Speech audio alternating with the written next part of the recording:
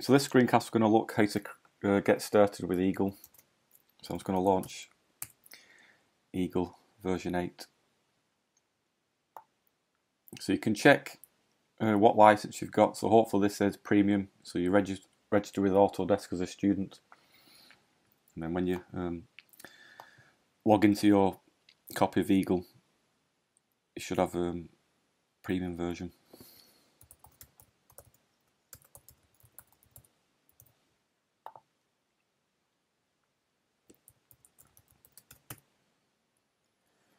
So having the premium version gives us access to a bigger board size. Because with a freeware version, you're limited to, I think it's 8 cm by 10 cm. But the premium version lets us design much bigger PCBs. So when it launches, you'll find you've got the control panel, and there's these different drop-down areas on the left. Sorry. So you'll find there's a projects folder. So there's some examples, or some built-in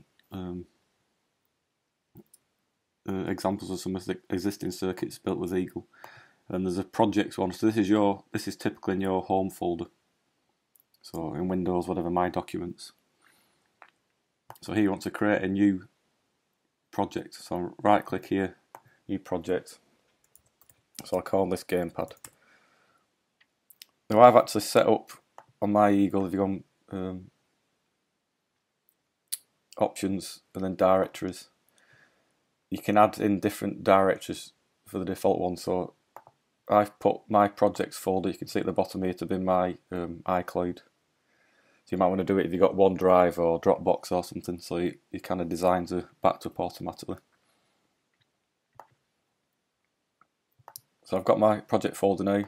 I've created a project inside that project folder. And then now we need to add a schematic, because there's two parts to an Eagle PCB. We've got a schematic and we've got our board as well. So I'm going to right click on the project and then create a new schematic. So this window's popped up now. So this is where we're going to actually design our circuit schematic. So you can see in the toolbar here we've got the title. So it's currently untitled, so I'm going to save this file, save as.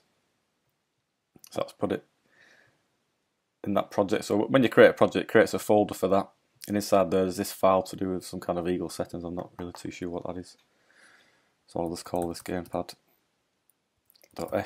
So SCH is a extension for a schematic. So now we've got our schematic.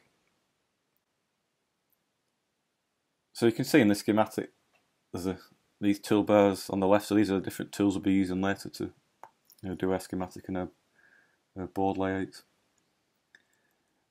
And this one here, add. So this adds a part into it. This is how we add components into our schematic. So in Eagle, components are organised into libraries. So you can see there's hundreds of libraries, thousands and thousands of components.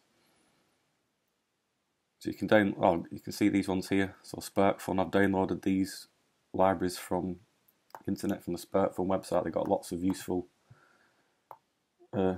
components you commonly come across. So I've actually put all the components we need for this gamepad. I've put into a library. So I've got that on my desktop. I was going to copy these both files. So these files were found on the VLE. I was going to copy both of these. I'm going to put them into my project folder. So this is in the gamepad project folder created before. I've copied this library file and then a CAM file we'll need later on. So now I want to tell Eagle that we want to use this library. So you go on the library menu, use. I'll navigate to the project folder and then gamepad.lbr. So LBR is for library. So I've added that. So now we're going to add. So it takes a few seconds to launch when you add a new library, just because it's got to load it in. So inside here, you'll find all the components that we need to use for this. So rather than having to search through tens of thousands of components, I've put them all into this library for you. So at this point we've got our schematic. We've set up our project, we've got our schematic, we've imported our library. So the next step is to start adding components.